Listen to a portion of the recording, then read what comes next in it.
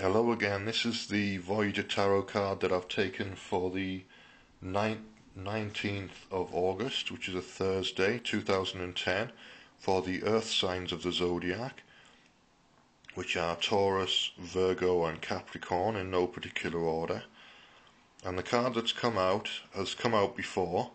It's the Four of Worlds. The Four of Worlds is about beginnings, it's about structured beginnings and things that are going to last long term. The Earth suit in the tarot is about structure, it's about longevity, it's about building things for the future, and that's what this card is about essentially. So whatever project you're involved in, it's an ongoing long-term project.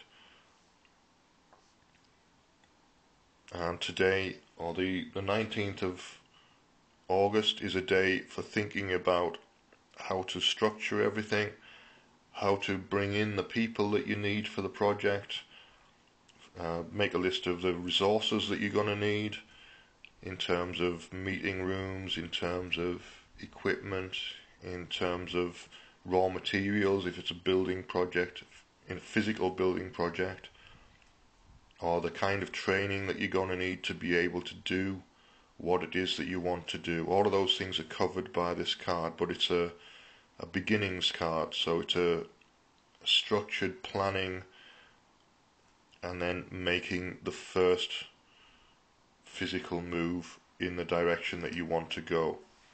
That's the reading for the Four of Worlds and for the Earth signs for today. If you've enjoyed the reading, please subscribe to the channel. You can share the videos with your friends, leave me comments and feedback.